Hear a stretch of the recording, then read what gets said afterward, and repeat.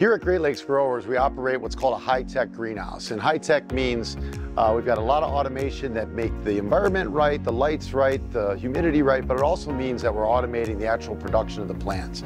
So everything starts with a seed. We have great relationships from Europe with our seed breeders. Most of our good varieties of lettuce for greenhouses actually come from Europe because Europe has a lot less space to grow food for their people, so therefore they grow in greenhouses because they're more productive per square foot. So we get the seeds from Europe, they come in, they look like little pebbles, almost like a BB. The seeds are put into a machine that automatically seeds them into a tray that's filled with a little bit of peat moss and what's called cocoa fiber.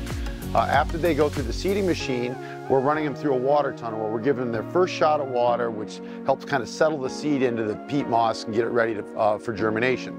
After we run it through the water tunnel, then we're setting it onto a cart where it just sits on the cart for maybe 2-3 days, and we're giving that seed a chance to pop its first 2 leaves, or what's called cotyledons. After that, the plants actually go out into the greenhouse and they begin the growth process. For 2 weeks, the plants will stay in what we call the young plant stage, and that's where it's in a small plug that it will grow to maybe an inch, inch and a half tall, get the roots started at the bottom of the plug, and then it'll be prepared to transplant into its final production phase, which is in our automated, what's called NFT system.